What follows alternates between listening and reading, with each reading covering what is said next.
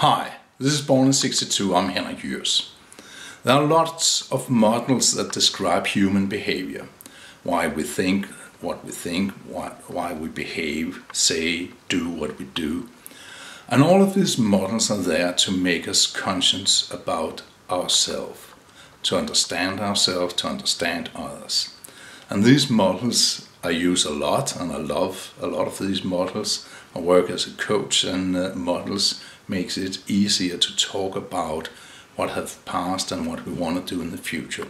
So all in all, models are great. But there can be a downside sometimes. Most of these models are made describing what normal people would do. Not the insane, but normal people, and you could say standard people, average people, like you and me. And sometimes people can get such a model wrong and say, hey, what I did, I just have to do. I'm a human being, and this model says that in a given situation like this, I will behave like this, and I did, so I'm excused, I can't do anything different. And that is not what the model is there for. Actually, it's the opposite way around. You could say it's like that you have some kind of action. Someone pushes your button and you react. And sometimes this reaction is good, supportive, constructive, and will help you, will help others, and all is fine. There's nothing wrong with that. Other times we say stuff, we do stuff that we later regret.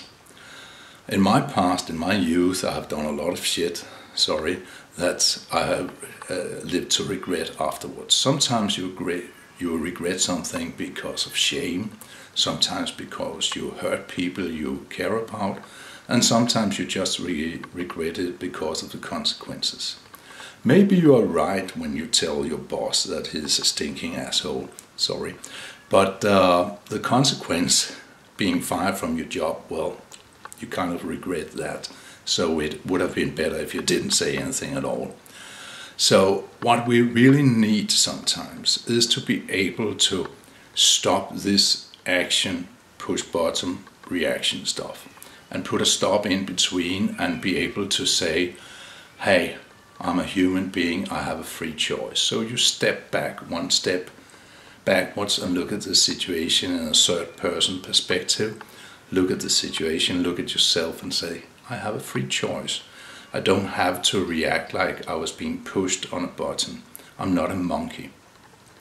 And this is actually what you need to understand about these models. They describe an average situation, but if you always react like that description, like you are supposed to do in the model, then you're just a monkey in a model.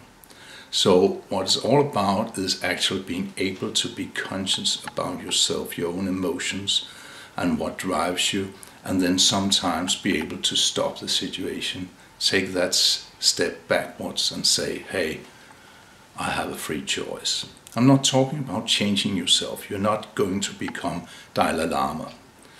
I'm a skeptic, and I think that even though Dalai Lama is a great person, it also helps to live in a monastery up in the mountains. If he had to ride the subway every day into an office building filled with half-crazed managers, maybe he wouldn't be such a nice person.